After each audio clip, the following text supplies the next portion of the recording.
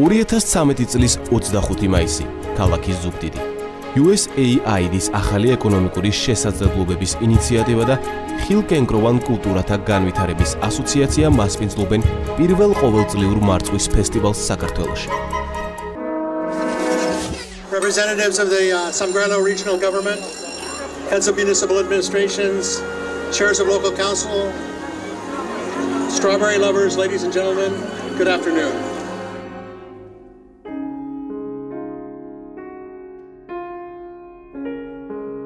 ფესტივალზე, რომელმაც 5000-ზე მეტი სტუმარი მოიზიდა, მარწყვის მწარმოებელმა ფერმერებმა დაახლოებით 1500 კილოგრამი მარწყვი და მარწყვისგან დამზადებული სხვადასხვა სახის პროდუქტები გაყიდეს, რის შედეგადაც ასოციაციამ 4000 ლარის ოდენობის შემოსავალი მიიღო.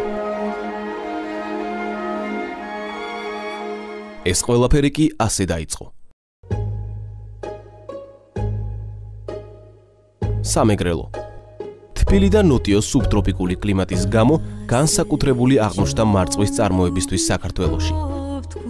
2012 წლის სექტემბერ-ოქტომბრის თვეებში USAID-ის ახალი ეკონომიკური შესაძლებლობების პროექტმა დახმარება გაუწია ხილის წარმოებაში ჩართულ 10 ფერმერს და მათთვის ხელმისაწვდომი გახადა ესპანეთიდან ჩამოტანილი მარწვის ახალი ჯიშების 60,000 ჩითილი, წვეთოვანი სარწყავის სისტემები და ტრეინინგები წარმოების თანამედროვე მეთოდებთან დაკავშირებით.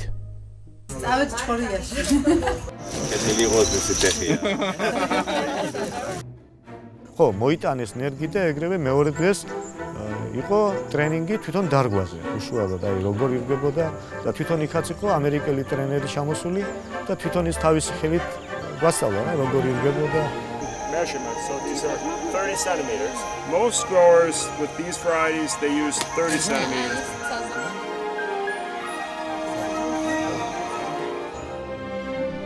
შედეგად ნეოს მხრიდან სამეგრელოს რეგიონში მოეწყო მარწვის წარმოების 10 სადემონსტრაციო ნაკვეთი წალენჯიხასა და ზუგდიდის მუნიციპალიტეტებში. დაინერგა მარწვის წარმოების თანამედროვე ტექნოლოგიები, რაც უკავშირდება ამაღლებული ბედების, ძელოფნის მულჩის, წვეთოვანი სარწყავის სისტემის და ფერტიგაციის სისტემების გამოყენებას. At the beginning, the best system to produce strawberry here in this region, because it's a standard strawberry production system who could be managed in open air without a lot of investment, and could be the key to introduce this kind of production here in this region. All the weather condition and the soil is practically perfect to produce this kind of system, and we only have to do it. ესპანური ნერგები სამეგრელოს კლიმატსა და ნიადაგს კარგად შეეგუა. 2012 წლის დეკემბერში მარწვის ჩითილების დარგვიდან 3 თვეზე ნაკლებ დროში მემარწყვეებმა პირველი მოსავალი მიიღეს, რომლის რეალიზაციაც ადგილობრივ ბაზარზე მოახდინეს. ნაადრევი მოსავლით ყველა გაკვირვებული დარჩა. Strawberries have a great potential here in Samegrelo for almost year-round production.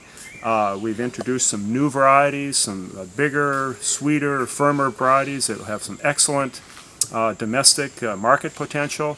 Very exciting, some new technologies being introduced in terms of production practices, production technology with high tunnels.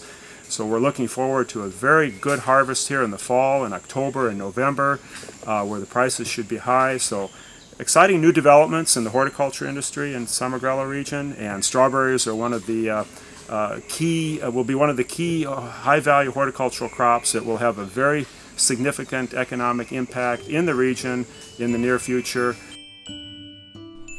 გაზაფხულის მოახლოებასთან ერთად მარწვის მოსავალი ყოველდღიურად იზრდებოდა. 2013 წლის აპრილი-მაისის თვეებში ასოციაციის წევრებმა აიღეს მარწვის 12 ტონაზე მეტი მოსავალი და ადგილობრივ სასოფლო-სამეურნეო პროდუქციის ბაზრებზე საკუთარი პროდუქციის გაყიდვის შედეგად 42000 ლარზე მეტი შემოსავალი მიიღეს.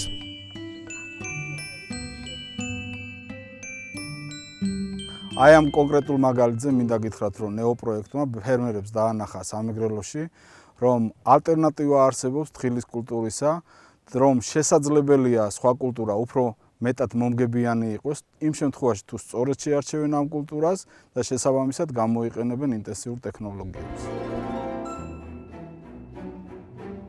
2013 წლის თებერვალში ოფიციალური რეგისტრაციის დღიდან ხილკენკროვან კულტურათა ასოციაციამ გააფართოვა საკუთარი საქმიანობა და ამჟამად მოიცავს კონსულტაციების, გაწევას და კენკროვანი მცენარეების იმპორტსა და რეალიზაციას.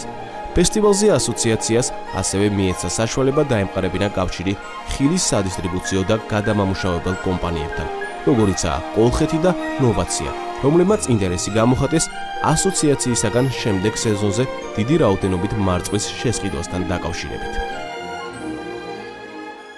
მე არ ველოდებოდი პირადად მე თუ ამდენი ხალხი მოვიდოდა და ასე ლამაზად ჩატარდებოდა ეს ფესტივალი.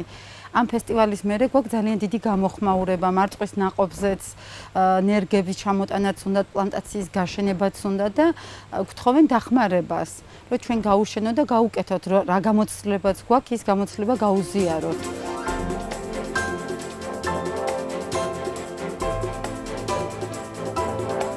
ფესტივალის შედეგად სულ უფრო და უფრო მეტი ფერმერი და ხილის სადისტრიბუციო და გადამამუშავებელი კომპანია გამოხატავს ინტერესს სამეგრელოში მარწყვის წარმოების ბიზნესთან დაკავშირებით. ფესტივალმა სტიმული მისცა მარწყვის მოყვანის, ტექნოლოგიებისა და საუკეთესო გამოცდილების დანერგვას საქართველოს სხვადასხვა რეგიონებში.